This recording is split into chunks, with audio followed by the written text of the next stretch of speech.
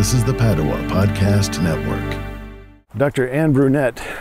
Dr. Brunet is actually French, or maybe actually Brunet, B-R-U-N-E-T. Running a Fever, episode 198, 5 Environmental Factors of Longevity.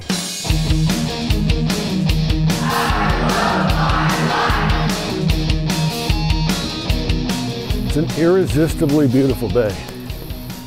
I'm on the outskirts of Rogers in this park known as Lake Atalanta, and I kind of divide it into two areas. One I call Lakeside, which is just a walk around the lake. Nice walkway, pretty much in full view of the lake, although right now I'm behind some trees, but there are plenty of gaps. It's not a thick wood in between me and the water. The other side I call Woodside, which has no view of the water whatsoever, except perhaps for a brief walk along a sort of the street which divides the two. Why do I say irresistibly beautiful? Well, it was just impossible for me to resist. It's a Sunday afternoon toward the end of October. It's October 20th. 2 o'clock in the afternoon. A lot of times I spend Sundays reading and writing. That's my designated day for reading and writing. And do a little bit of reading every day, but I tried to really do a lot of it on Sunday, and I already have. Since I've got Sunday morning, a lot of times that's when I'll go and take a walk early Sunday morning. But I also like to read early in the morning because my brain is at its best. And usually those hours are devoted to work, my job. And so this morning I was reading a somewhat difficult book called Superintelligence that I've been reading. I get through a lot of popular fiction, and I can read that anytime because it's easy to read. But this afternoon came, I looked out and I said, man, this is just too much to resist.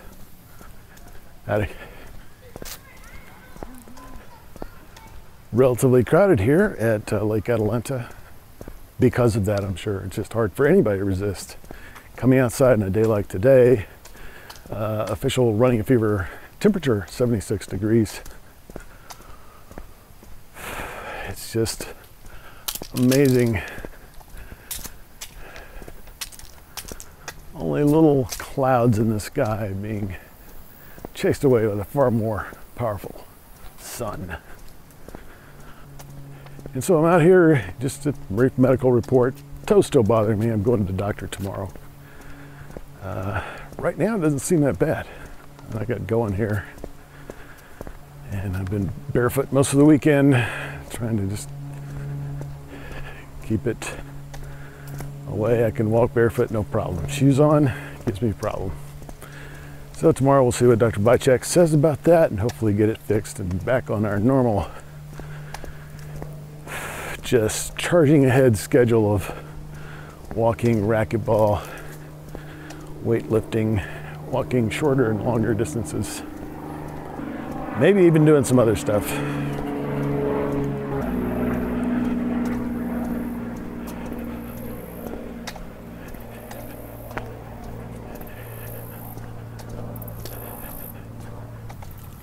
Five environmental factors of longevity. I noticed this, I found this video a while back on YouTube, and it's the Stanford University YouTube channel. And I keep coming back to it. It really intrigued me and got me thinking about some things. The only reason I haven't done an episode on it thus far is that it seems kind of disparate. There's just a few factors. It's like kind of picking out a few longevity factors, like, well, you'll see. But they don't seem as cohesive as some of the typical episode topics I usually like to have. So and I'm operating without my glasses today, so we'll see how we do. Dr. Anne Brunet, PhD, speaking at a live conference or engagement of some sort. And this is very much from an academic research point of view. So not a big picture view of what causes a shorter or longer lifespan. Some of it's actionable, but some is just research. And specifically on model organisms, animals that have a similar aging profile to humans, such as mice and certain types of worms. But it's interesting in terms of some things that could have a big impact on longevity. Jeanne Calment, she mentioned Jeanne Calment, and we of course featured an episode on this particular person because she's the longest lived documented human. And Dr. Brunet is actually French, or maybe actually Brunet, B-R-U-N-E-T. Dr. Brunet is French, and so Jeanne Calment is French as well, or was French. So she certainly brought that out. Genetics are a big factor in aging and longevity, but still only 30%. And the older you get, the lower that number gets. The older you get, the more control you have, statistically, on things that affect your longevity, how long you're going to live. So a lot of this, I think, has to do with the fact that a genetic disease may be more likely to affect you earlier in life, like in childhood. So if you survive childhood, there's less of a chance that this genetic factor is going to come into play. The rest is environmental, and this is the subject of this talk. Here's some of the factors that have come out of the research that Dr. Brunet reviewed. Number one is exercise. Should be no surprise to listeners of this show that exercise is a major factor. I think I'm missing a part of this trail that I had been to before. I don't remember. I've got pictures of it. Anyway, I'm just trying to stay aware of that. Really windy right now, and we're passing the spillway of sorts. Keeps the lake at a kind of level. It's a reservoir, so it's controlled. Exercise keeps coming up. Tom Petty said, "You never slow down, you'll never get old." And there's something to that.